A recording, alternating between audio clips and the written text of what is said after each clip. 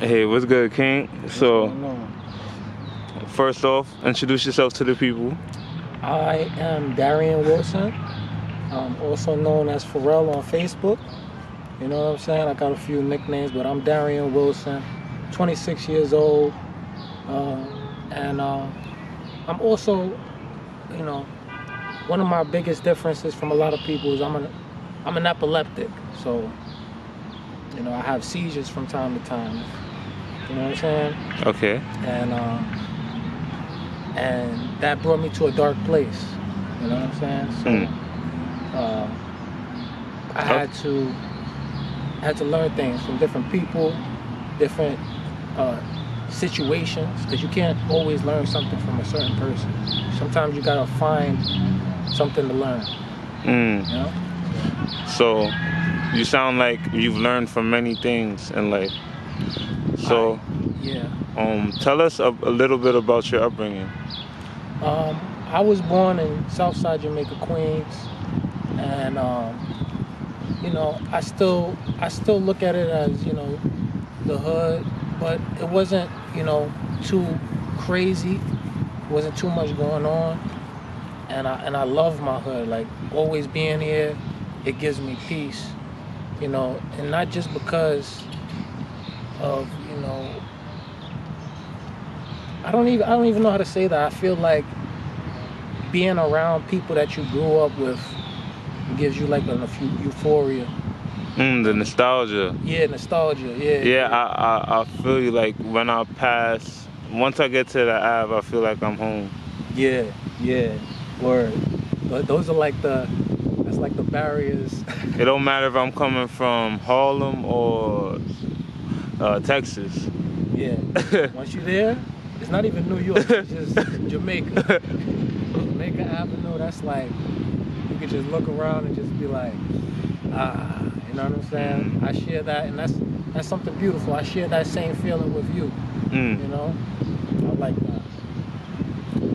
And another thing about my upbringing, you know, I was born in 1994, and I feel like my era, like the 90s and the early 2000s, that's another thing that gives me that nostalgia, like the songs that came out at that time, and the memories that I have with, you know, certain friends, and, you know, those times really bring me peace. Sometimes I look and just think like, yo, I remember when I was a kid, I used to always wish I could go into the future, but now I feel like I wish I could go back into the past. You know?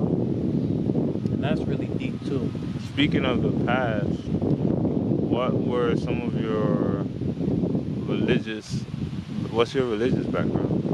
So it was kind of a battle for me, you know, because my mom's side was Buddhist and my father's side was Christian. And my mom's side of the family, they were more like, really, you know, they would go to the temple every Sunday, more than my father would go to the church every Sunday. And I really had a choice. And because I felt like when I was young, I felt like I respected my mom's side more, I chose to be a Buddhist. But I'm sorry to cut you off. Good. Do you remember when you made the decision? Like around what age you made the decision? I don't really, but it's just because of the fact that I was around the religion more. I feel like if my father went to church more than my mom's side of the family went to their temple, I felt like I would have. So, in another way of looking at it, it kind of wasn't a choice. It's kind of like what your environment. Your environment kind of. I don't want to use the word manipulates, but it kind of drags you to a certain side. Because you're young, you don't really know stuff. And religion wasn't really, when I was young, religion wasn't really one of my, you know, most paid attention to topics. I was, you know, more into video games and stuff like that. And things that entertain you, you know? So, but as the years passed, me being a Buddhist, it just, I didn't feel like it was working for me. I actually, I kind of went back and forth. I don't think that was working either. You know, you gotta stay loyal to what you believe in. So, you know, I knew one day I was just gonna have to choose something and stick with that, and not, and you know, convince whatever God, if there are many gods, that, you know, I'm with you. So I really, you know, like I said, I have seizures and stuff, and I couldn't keep jobs, and I got really depressed. Like in my late teens, I got kicked out of my family's house because, you know, I just couldn't. I was kind of lazy too, and when I really didn't have nothing left, I was in a homeless shelter. My family wasn't answering my calls. I really felt alone. I think that was it. Like, really, like, you know, everybody feels lonely, you know, feel like you don't have friends, you don't have somebody to talk to, but I really knew, you know, I'm in a homeless shelter, I'm looking bummy, like nobody's even gonna want to talk to me if I tried to, you know? So I was like, you know, before I start talking to myself, I'm gonna just talk to God. That's beautiful. So, and I felt like the one God that was listening to me was the Father of Jesus Christ.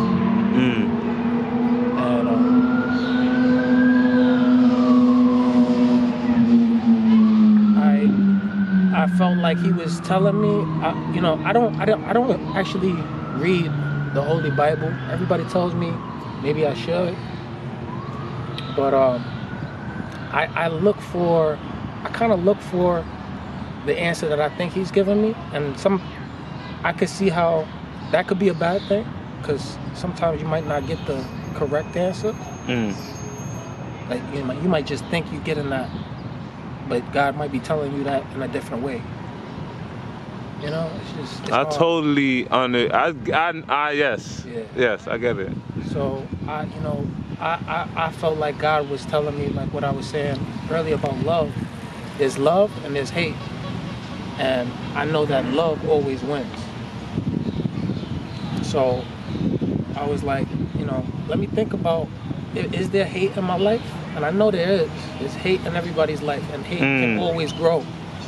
You can think you can think you exasperated all of the hate in your life, but in the future, hate might pop up again, you know, and that bubble will grow.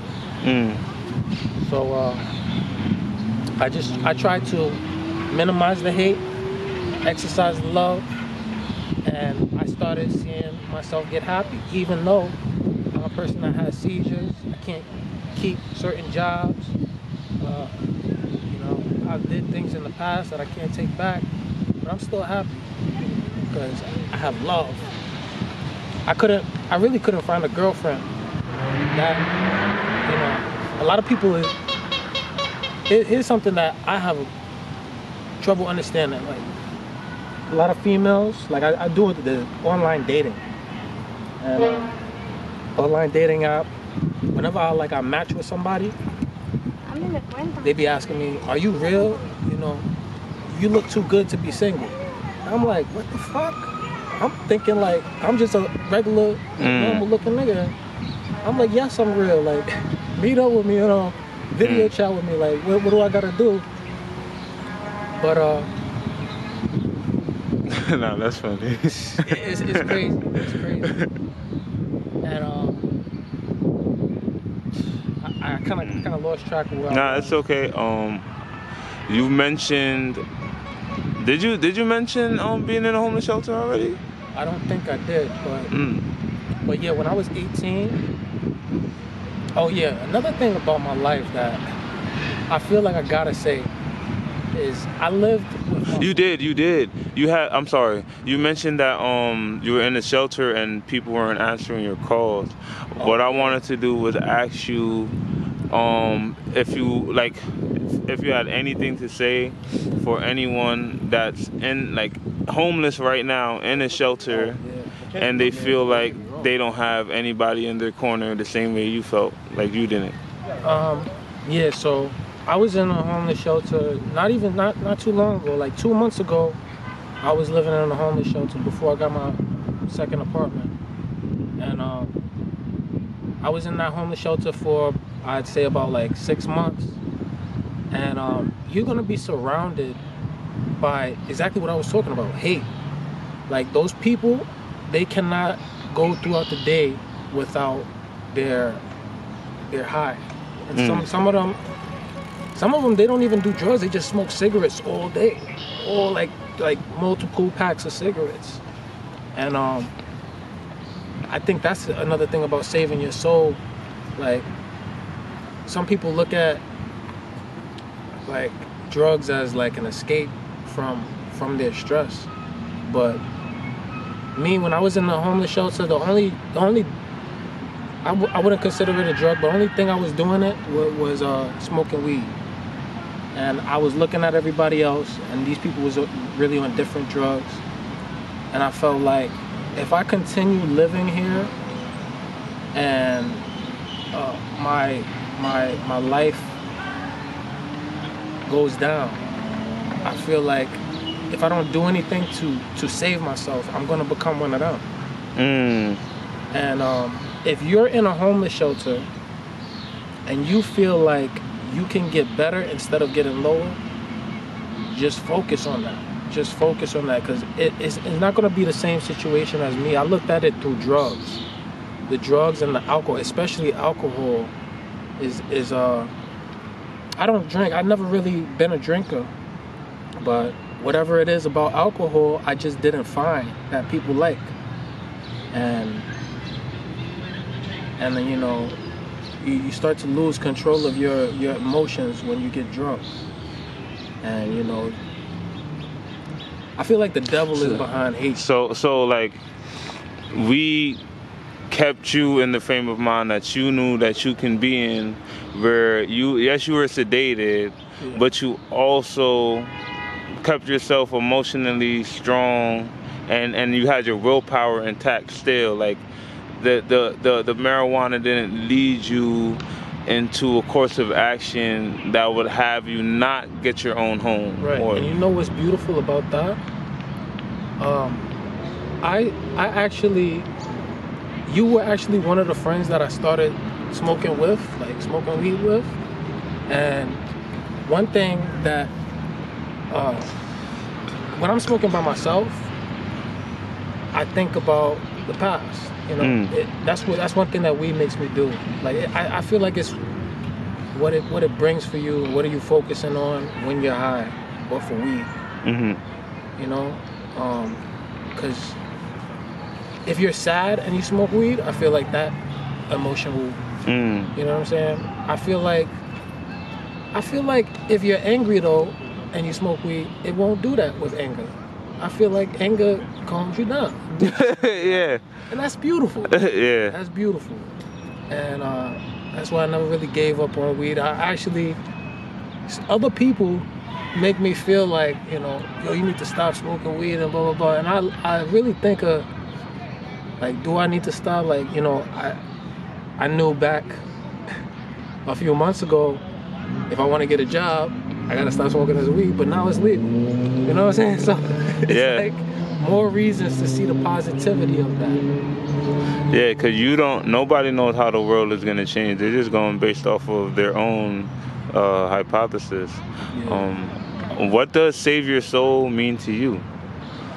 I feel like when you're growing up as a human being, especially in the time that we're growing up in now, there is so much in the environment to turn you into a nasty person, to turn you into a negative person, to turn you into what I like to call a demon.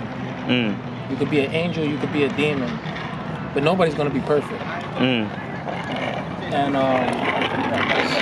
you got certain music that, like for example, if I have a son, I would rather show him the music that calmed me down and the music that made me think before I show him music that's like, you know, fuck them niggas, we got beef with them niggas, we wanna kill them niggas. You know what I'm saying?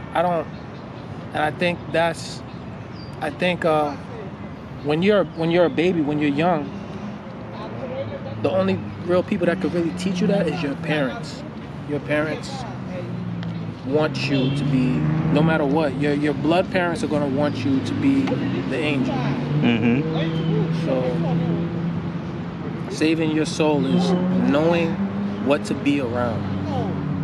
Knowing what to be around, knowing how to